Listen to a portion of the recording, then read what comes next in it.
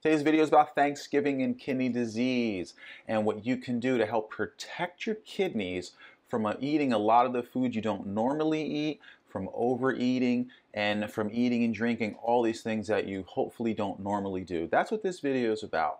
If you're looking about have a kidney-friendly Thanksgiving, what you should choose, what you should pick, we're not really going to discuss that. There's a lot of other videos. This video is going under the assumption that it's a time of the year where you tend to overeat, where most people tend to overeat, drink things they don't eat. So how are we going to protect our kidney from all that sodium, protein, phosphorus? So that's what this video is about. So thanks for watching. This is Healthy Kidney Inc. Check out our website, like, subscribe, comment.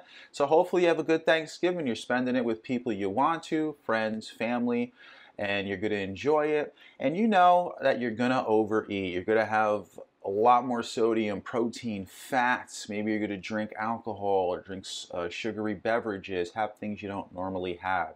And we know that this can damage the kidney, and especially a large amount at one time, we know shows kidney damage because you're just hitting that kidney with so much to do, so much toxin, so much acid buildup from all those animal proteins, acidic foods. So we want to protect that kidney. So what can you do first? So everything we're talking about here is done the day before, day of, and day after. If you see the video on the day of Thanksgiving, that's fine. You do it that day of and the day after. If you see it after Thanksgiving, you do it the day after. If you plan on eating a lot of those leftovers in that diet for a little while, then you might want to take these for a little bit longer. So what do you want to do? Make sure you take all your meds. Take your phosphorus binders, very important. But get a little sodium bicarbonate, baking soda. If you don't take it, take a little. If you do take it, take a little more, because that will blunt all the acid buildup that's coming in from all those acidic foods. So do that day before, day of, day after, and longer if you're going to eat a lot of other healthier foods.